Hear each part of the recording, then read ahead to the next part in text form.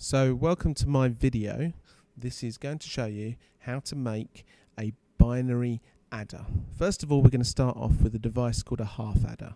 And what you can see is I'm putting on two switches and two lights. The first switch is going to be the number, the digit of the first number, so 1 or 0. The second switch is going to be the digit of the second number, 1 or 0.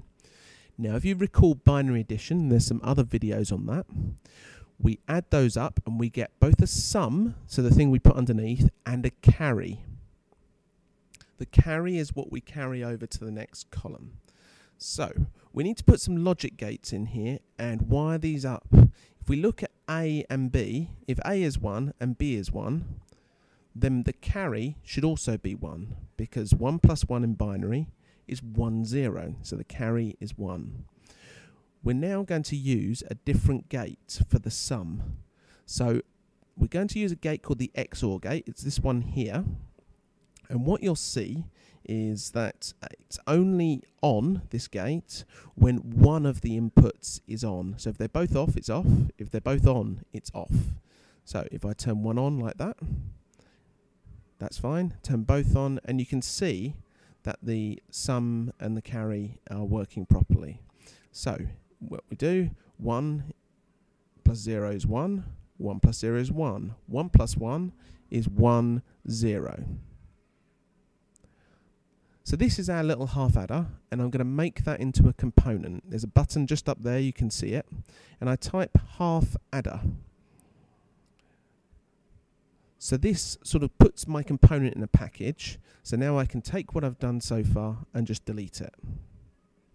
I drag my half adder on.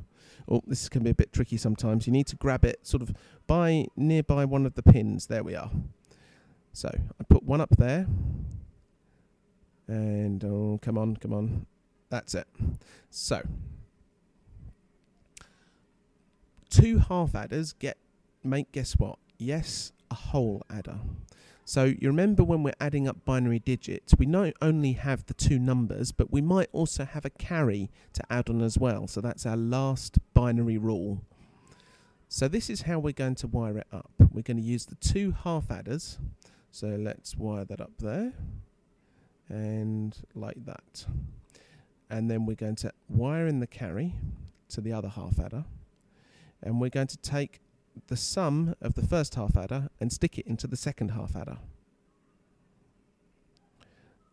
Now we're going to need an OR gate as well. So two half adders and an OR gate can make a full adder.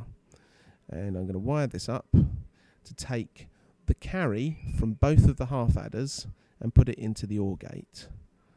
The sum of the last half adder goes up there, and the result of the OR gate goes into here. So this implements all the rules of binary addition.